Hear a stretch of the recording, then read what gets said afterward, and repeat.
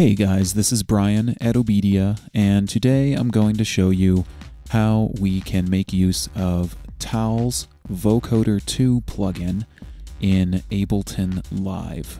The TAL Vocoder is a great free vocoder plugin, which is available for both Windows and Mac, and it requires a little bit of special routing in order to get it going. It's not as quickly drag and drop as some plugins which you might be used to, so I thought I'd just show you guys how we can make use of this great vocoder plugin. So currently in my Ableton session right here, I have a very simple hi-hat loop. So you can hear obviously just a basic hi-hat loop. Now what I would like to do is I would like to add TAL Vocoder to this hi-hat. So I'm going to take a look in my plugins list here on the left hand side, and I have TAL Vocoder 2. I'm going to click this, drag it, and drop it onto my audio track, and that's going to open the interface for TAL Vocoder. Now you might think that because I've initially instantiated this on my track that I should start hearing the effect, but if I play back, you're going to notice I'm actually not hearing any audio right now. So I'm currently playing. You're going to notice you're not going to be hearing anything. Now, if I were to bypass the TAL Vocoder, there's my sound. So this means that I need to do a little bit of routing. Now, the way that a vocoder works essentially is it requires a carrier signal. It requires a signal in order to modulate the sound which we're feeding into the vocoder. So in other words, in order to make the vocoder come alive, we have to tell it what notes we want to play into it in order to cause for the vocoder to apply its effect to the audio. So I'm going to make use of a MIDI track right now. So I have a MIDI track by default set up in my Ableton Live session. And what I'm going to do is I'm going to create a new MIDI clip, and I'm just going to double click here in an empty clip slot.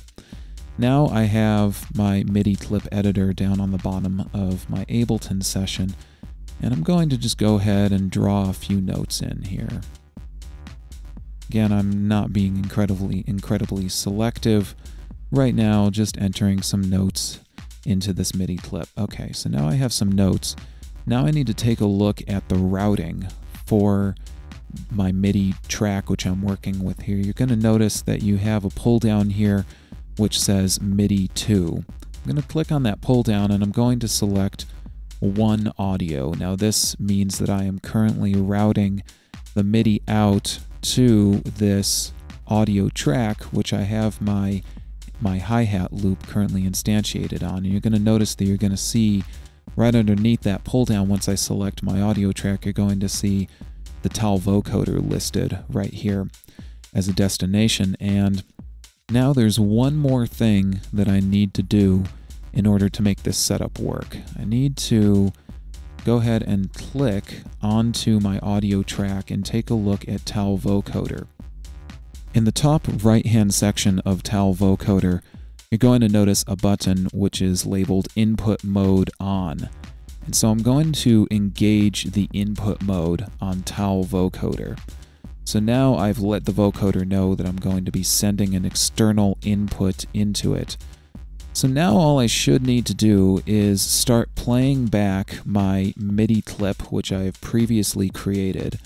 And as long as I play that MIDI clip back at the same time as my hi-hat loop, I should hear the effect of the vocoder being applied to my track. So I'm going to go ahead and select a different preset here in TAL Vocoder. We'll select the robotic harmonic here. And I'm going to launch both of these clips and we should hear the effect of the vocoder.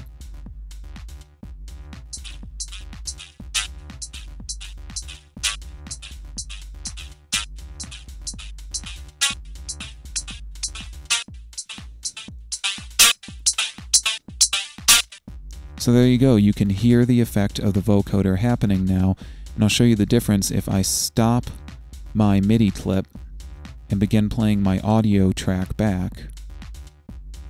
Again, you notice right now there is currently no audio being output from my audio track. But if I engage my MIDI clip,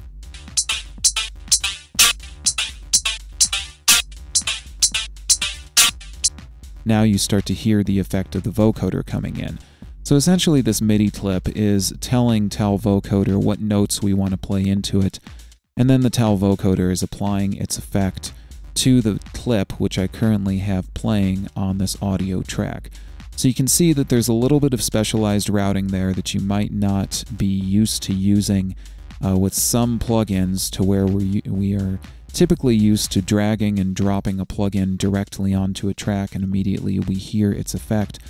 But in the case of most vocoders, we need to do a little more specialized routing, but of course the ultimate outcome sounds great. So I hope that this is useful to you guys. As always, please stay in touch with me at brian@obedia.com, on Twitter at twitter.com/obediatutor, and Facebook at facebook.com/obediatutor. Please go beyond the tutorial, give me a call, sign up with us, work one-on-one. I'll show you how we can help you to tame your technology and get the most out of your digital audio hardware and software, which is what we do here at OBEDIA. Thank you guys so much for watching, and I will see you next tutorial. Take care.